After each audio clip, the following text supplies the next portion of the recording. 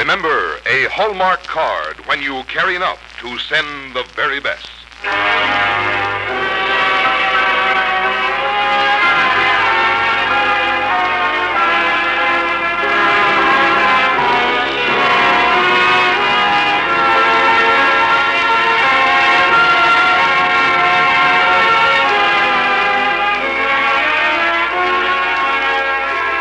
Tonight from Hollywood, the makers of Hallmark cards bring you Ruth Hussey in 40 Odd by Mary Bard on the Hallmark Playhouse.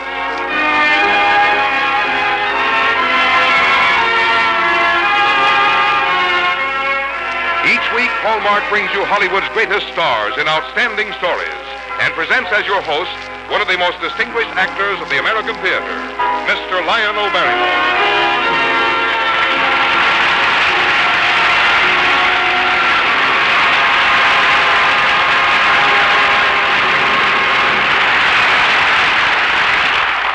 Good evening, ladies and gentlemen.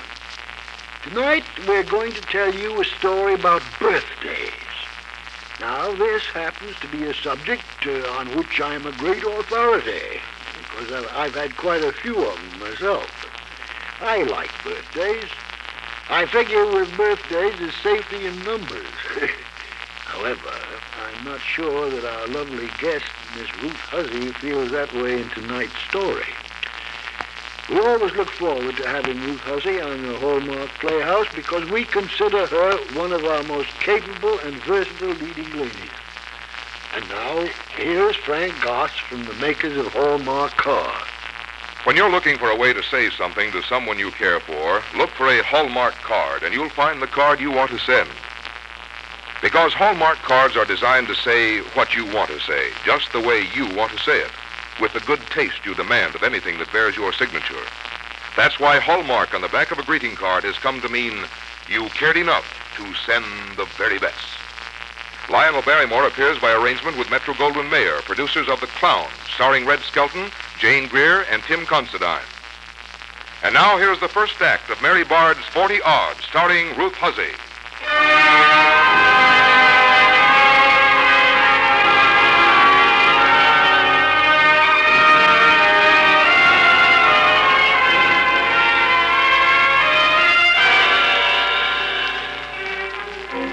Mary hadn't slept all night.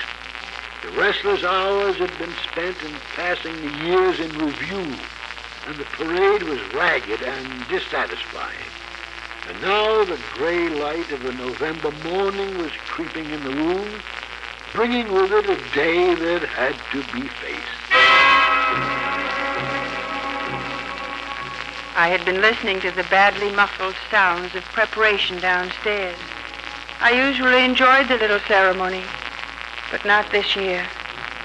I braced myself against the footsteps approaching the door. Happy birthday to you. Happy birthday to you. Happy birthday, dear mother. Happy birthday to you.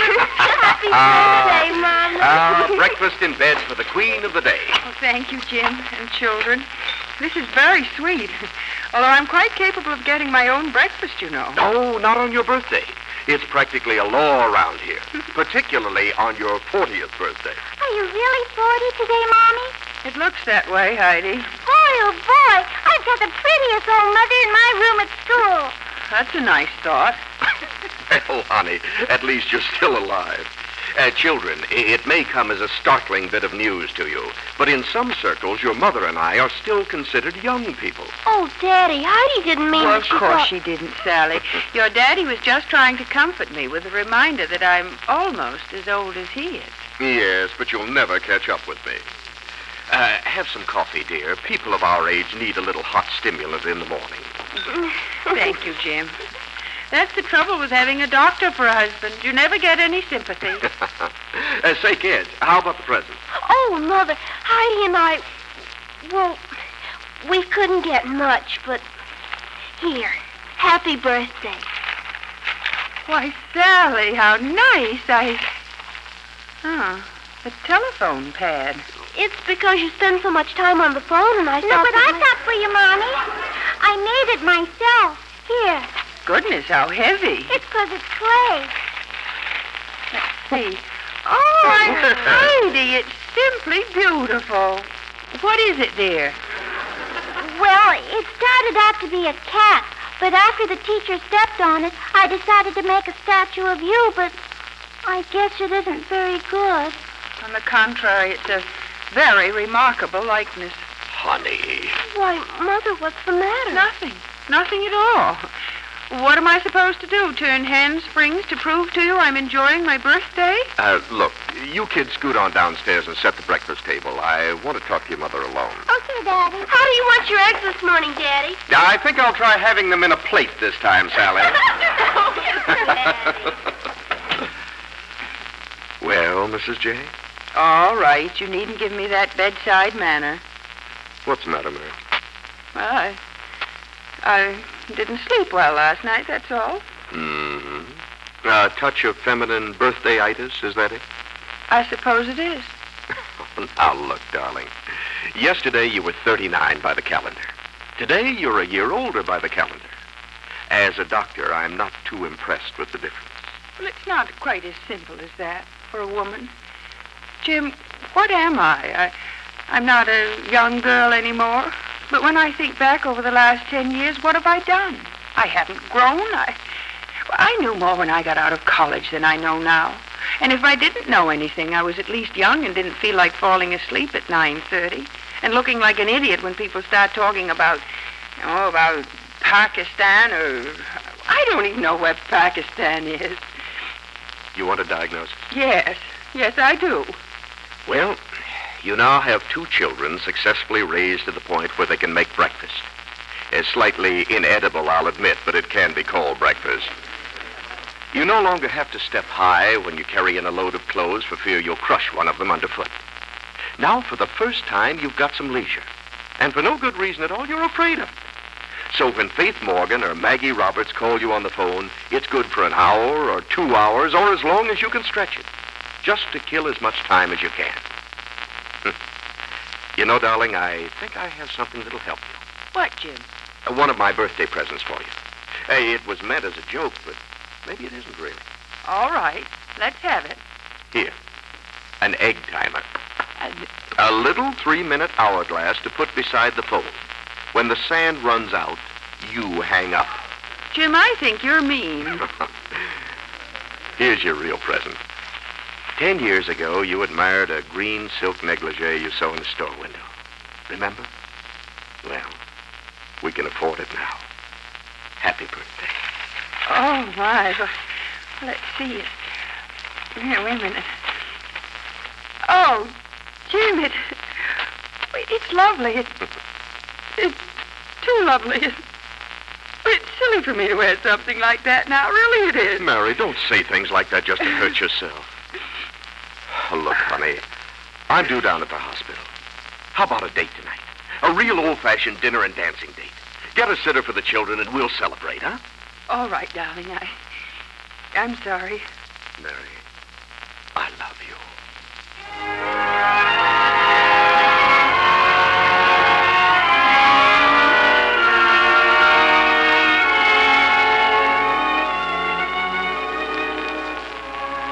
Of course, Jim was perfectly right.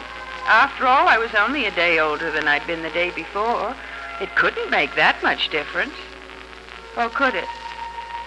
I stood in front of the full-length mirror and tried to look at myself as though I were a third party, a detached, impersonal, and thoroughly realistic third party. My eyes turned slowly to the wedding picture that had stood on our dresser for so many years. I hadn't really looked at it for some time. I shouldn't have at that moment. I'd always quietly assumed I still looked like that. Of course I didn't. And I had the inescapable feeling that the change had all taken place somewhere implausibly between yesterday and today. Then I looked over on the rumpled bedspread and saw Jim's lovely birthday gift, that pale green silk negligee, pleated and impractical and completely wonderful. And I laughed. Jim and the children had been so sweet and had tried so hard, and all they'd gotten from me was a long gray face. He deserved better than that. Squaring my shoulders, I marched out of the room to get the day going. I got the children safely off to school. Have a nice birthday, Bye, Mommy. Goodbye, girls. And got the breakfast dishes washed and stacked. And got the beds made. I got a load started in the washing machine. And got the vacuum cleaner going.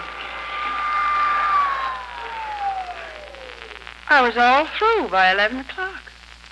I had nothing ahead of me until the girls were through with school. Nothing but time. Now, Mary, don't be a telephone slave. Don't waste your life on the telephone jabbering with Faith Morgan or Maggie Roberts. All right. Where's that egg timer? Okay, telephone. 3 minutes. Hello? Hello, Mary. This is Maggie Roberts. Oh, hello, Mag. I just had to call you up so I could wish you a happy birthday. You poor thing. Oh, my goodness, doesn't time fly? It just makes you sick at heart, doesn't it, Mary? Well, not really, Mag. After all, when you come to think of it. Just a second. I've got to turn over the egg timer. Oh, you have some eggs on? No. Go ahead, Maggie. What were you saying?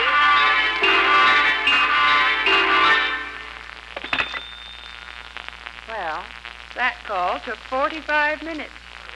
I don't know what we talked about, really. I did realize, however, that egg timer was no help. Oh, dear. I bet that's Faith Morgan. Hello? I'm sorry, Mrs. J is not here. I was telling you called. Ha. Well, I licked that one.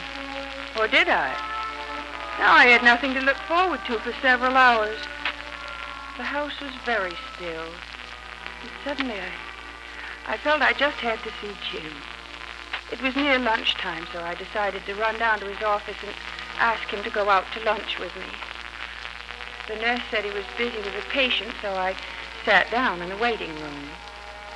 A moment later, a svelte brunette entered, wearing a dress that must have popped straight out of Vogue. In a neatly manicured voice, she announced herself to the nurse and then sat down beside me. I tried to guess her age, but that figure and that smooth walk had me baffled. Have you been coming to Dr. J for some time? Oh, well, not exactly, but I've known Jim for ages. Oh, you have? In fact, we went to college together. When I called him for an appointment, Jim simply insisted on taking care of me. How nice. Are you an old patient of his? Old? Oh, well, I'm his wife. You're Mrs. J? Why, I never would have guessed you were the type of girl Jim would marry. I don't mean... No, of course you don't. You must be so happy with him. Jim is so Viking, so absolutely Viking. Viking? Hi, honey. Miss Dawson told me you were here. I'm sorry, but I can't get out for lunch today. There just isn't time. Oh, hello, Candy. I'll be with you in a second.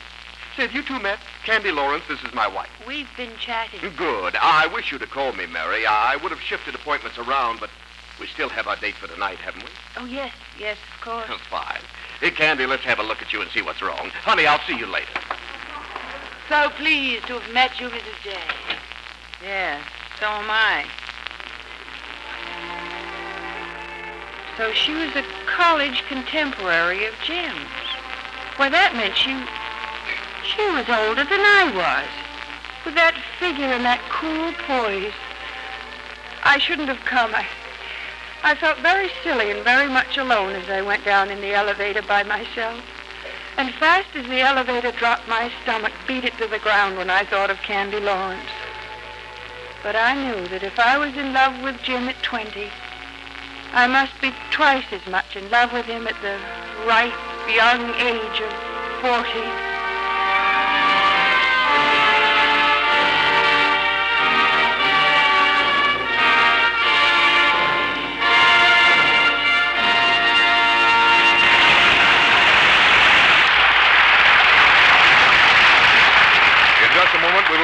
the second act of 40 Odd, starring Ruth Hussey.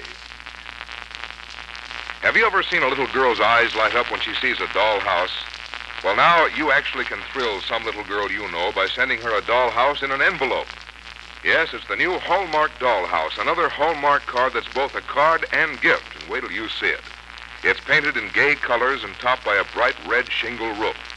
And the Hallmark Dollhouse has 14 pieces of furniture, including a TV set and a refrigerator and range. First, the child will have a wonderful time assembling this Hallmark house. It's very easy to do, requires no paste or scissors. And then she'll spend many happy hours in the charmed land of make-believe playing house.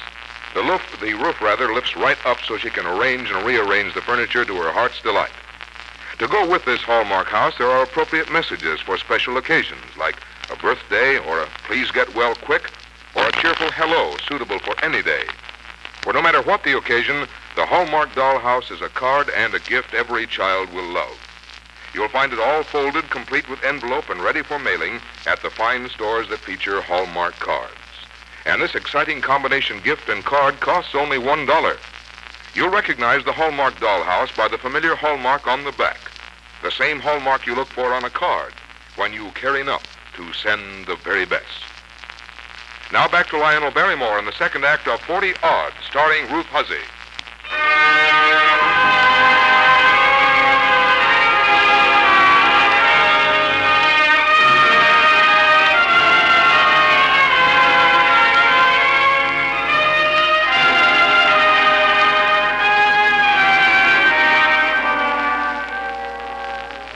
Well, let's see now. Mary has two enemies to fight. Not only her advanced age, but also what appears to be a rival for her husband's attention, one Candy Lawrence.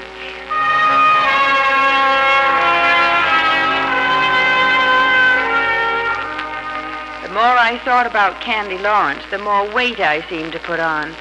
By 2 o'clock, I'd gained a good 20 pounds, or so it seemed to me. I didn't know what to do. So I did the next best thing. I dropped in on Maggie Roberts. And that's about it, Maggie. After seeing that slick 40-odd specimen today, I came to borrow a potato sack from you for my dinner date with Jim tonight, preferably one with a high neckline. Why don't you try exercise? I exercise enough. You've got to do it scientifically. Now, I go to a health salon 3 times a week, particularly when Fred and I are going out for the evening. It tones me up and keeps me wide awake. I'm going to call Mrs. Duke, and we're going down there right away. All right.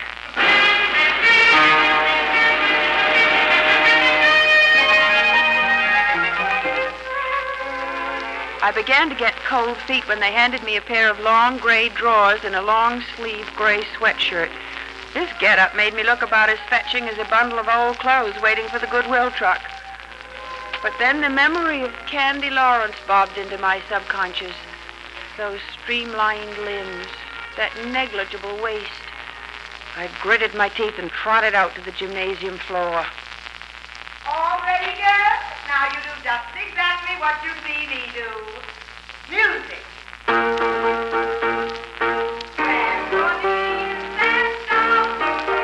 The more I twisted and turned, the angrier I got, mostly with myself. What did I need exercise for? Why, in 1 hour of housework, I did more twisting and turning at home than Maggie ever dreamed about. Beet red and puffing like a steam engine, I finally hauled myself back into my civvies and ached myself back home. I was late, and the children were home already, gorging themselves on peanut butter and mustard sandwiches. Hi, Mommy. Holy cow! What's the matter with you? You look awful. Oh, don't be ridiculous, Sally. But you do, Mommy. Nonsense. Girls, do you have to mess up the kitchen this way? We'll clean it up, Mother. You don't have to worry about a thing. This is your birthday, remember? I remember. Now, you go and lie down for a while. Lie down? Why should I lie down? Good heavens, you think I just dropped in on you for a visit from the old lady's home. But, Mommy, you look tired. Oh, Heidi, stop it. Did Daddy call or anything? No. Was he supposed to? No. Of course he wasn't supposed to. I guess I was just hoping that he would. The two children looked at each other with maddening understanding and then back at me. And I decided I would go and lie down for a while. I felt I just couldn't stand on my feet for another instant. I tried to fall asleep. I guess I did, for a while anyway.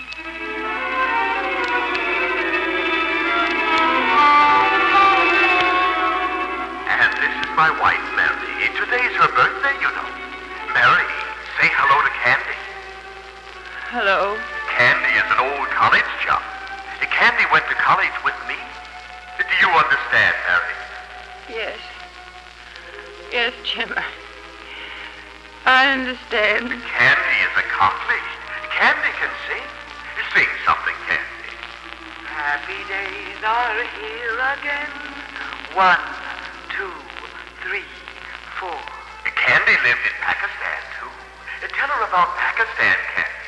Pakistan is a large landmass, contiguous equatorial drifts of the Mesozoic era, and sparsely populated by ethnographic groups of low tillage areas, which are enormous graphologists who are farmers.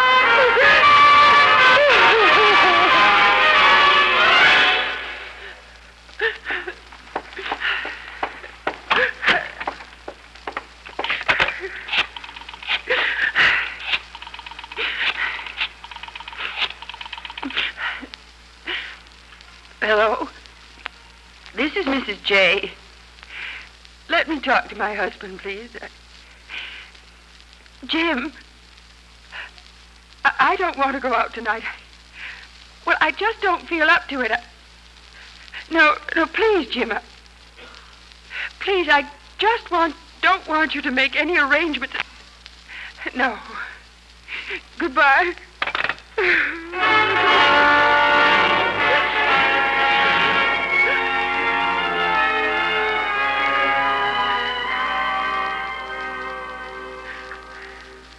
Foolish, perhaps, but I didn't think so.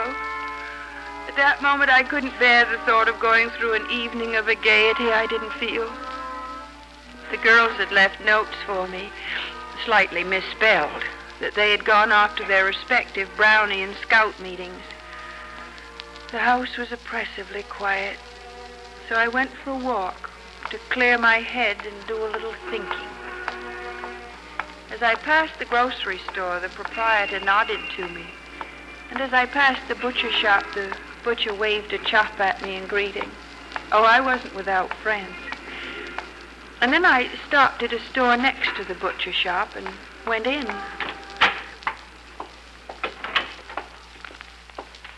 Good afternoon. Is there something I can do for you? Well, I'm not sure exactly what I want.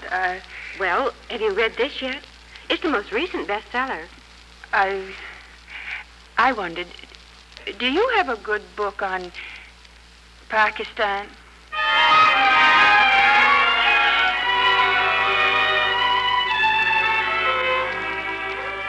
I bought several books with grim and deep determination.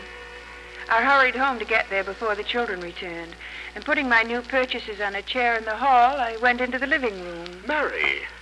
Well, darling, I came right home after your call. I'm terribly sorry. It was really my fault. Your fault? Why, Jim? Oh, I should have my head examined, lecturing you on your birthday to begin with. That was a fine start for the day, and I was so wrong. Were you? And then when you dropped in for lunch, I was so involved in my own office problems that... Problems? Well, I didn't notice any problems. Unless you're referring to that college chum of yours. Is she a problem, Jim? Not to me. To herself. Oh? Some people grow, Mary, and some people try hard to stand still. Candy has a big secret. Her age. The older she gets, the bigger the secret becomes. So big that she has to surround it with 1,000 lies that become harder and harder to support. Her figure, her hair, her walk. What do you prescribe? At 40-odd, she's empty, confused, neurotic, lost. Lost? I'm afraid so. I asked her not to come back for another appointment. I may have hurt her feelings, but there's nothing I can do for her. Oh, Jim, I feel kind of sorry for Candy because, well, I guess I'm the lucky one. how wonderful life really is when... Mary, darling, I love you more every day. You know that, don't you? I just forgot it for a while, I guess. And I know something else, too. What? Oh, if I live to be 100, and I warn you, I have every intention of doing it, I'll never feel as old as I did on the morning of my 40th birthday.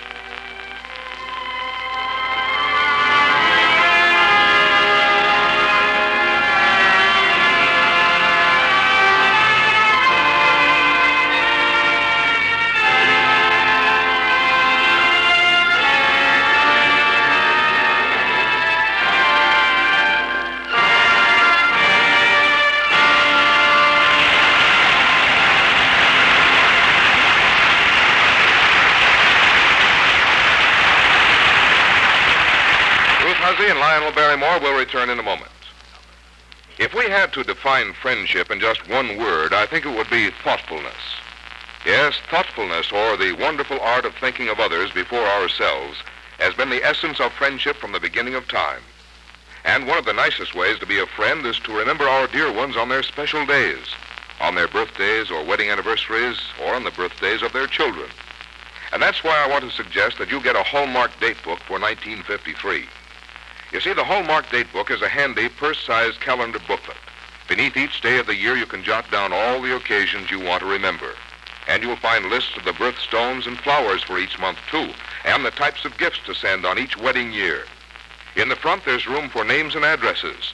And on the very last page, a 1954 reference calendar.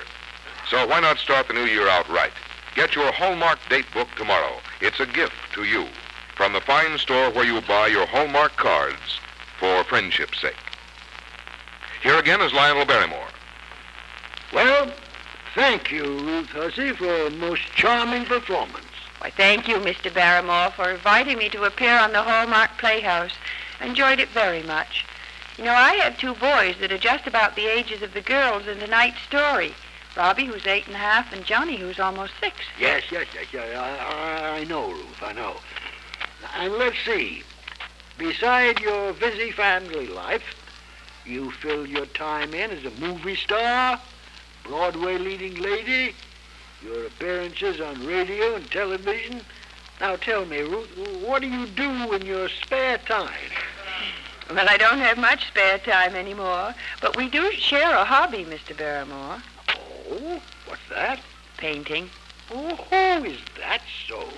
Perhaps someday I'll be fortunate enough to have one of my paintings reproduced on a Hallmark card. And by the way, I certainly want to remember to get one of those Hallmark doll houses. I know a little girl who'd just love to have one for a Valentine. Well, Ruth, I want to help you remember that. So I'm going to see to it that you get one of our Hallmark date books for 1953 as a special present from Hallmark Cards.